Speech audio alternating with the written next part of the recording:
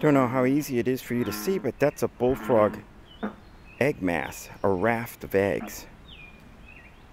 Lay them on the surface and they float. They'll only float there for a few days before quickly changing into bullfrog tadpoles.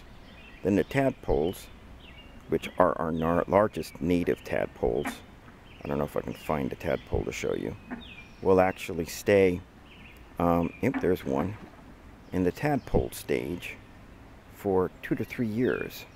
3 years up north, 2 years usually here in the mid-Atlantic, before they become the largest of our Native American frogs, the bullfrogs.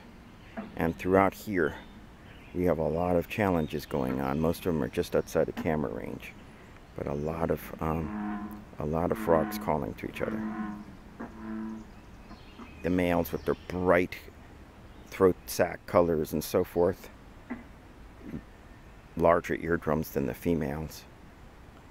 If the eardrum, the tympanum, is larger than the eyeball, then you have a male. If it's the same size, then you have a female. And you can hear the guttural sounds as they challenge each other. Bullfrogs,